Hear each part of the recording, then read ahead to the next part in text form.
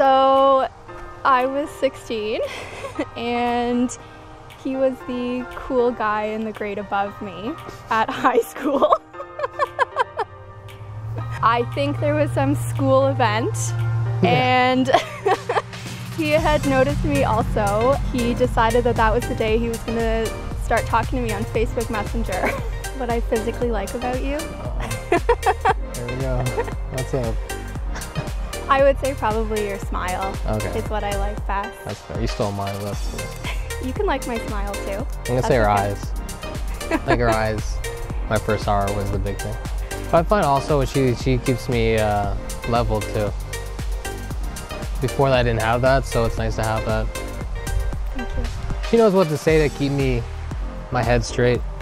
If I'm in a bad mood or something, or she makes me happy.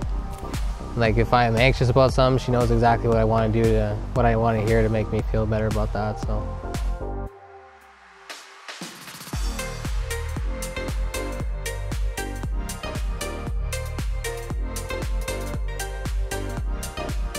Being able to grow up together, we almost kind of shaped each other as well and learned how to fit in together. It was more of like a gradual growing up and falling in love and stuff like that, I think, than kind of all of a sudden, bam, I knew this was the person. Yeah. It's funny, tell the plan. I went in with a plan. It didn't come out the way it was planned. But, the original plan was to go to the chateau. We're gonna have a nice dinner. And then I was gonna propose at dinner. Then as dinner kept going, I realized that it just didn't feel right.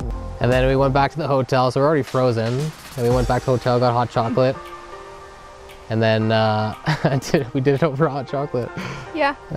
All that work and all that money, and then I ended up just doing it at the hotel room, hot chocolate. But it just felt natural. Well, I texted Vic, my friend, and I said, he's not doing it tonight. There's no way he's doing it tonight because he's not even a little bit nervous. Like, not even close. I've known you for 10 years. I know. If you said no to me, I'd be like, oh, okay, well, there we go.